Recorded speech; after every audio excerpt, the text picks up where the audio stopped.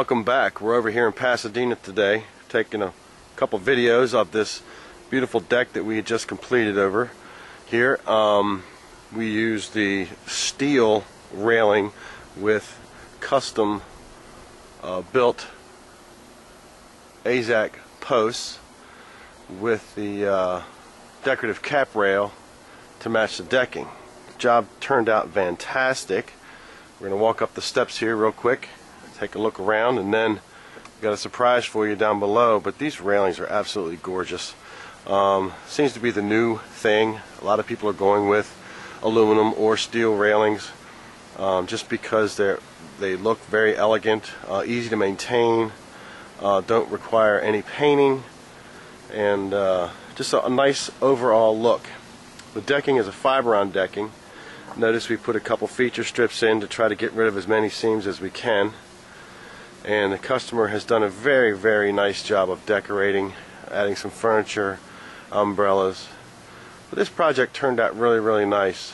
And in a few seconds here we're going to walk downstairs and we're going to show you what we've done down below. Okay, here we go. We're now downstairs. They had an outdoor kitchen put in, which looks fabulous. One thing I wanted to show you is that we did a barrel front on this deck, which is kind of unique because it gets away from traditional rectangular or square shapes. Everything is wrapped. The beams are wrapped in AZAC. Everything's been sealed, painted.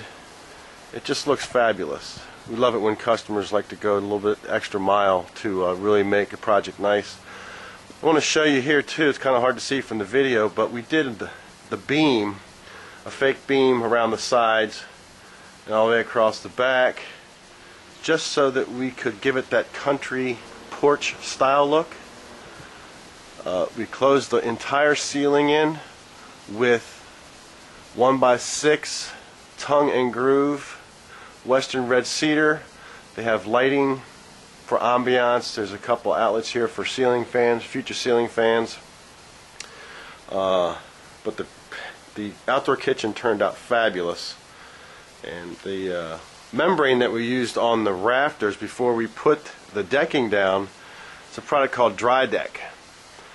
It's a rubber membrane that goes over top of the rafters prior to the installation of the deck. It gives you the ability to make the underside of your deck dry and really gives you the opportunity to expand your outdoor living space.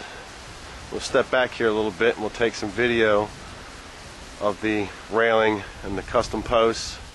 Overall, this project turned out fantastic. We're really pleased with it. The homeowner is extremely happy. These are custom built jobs.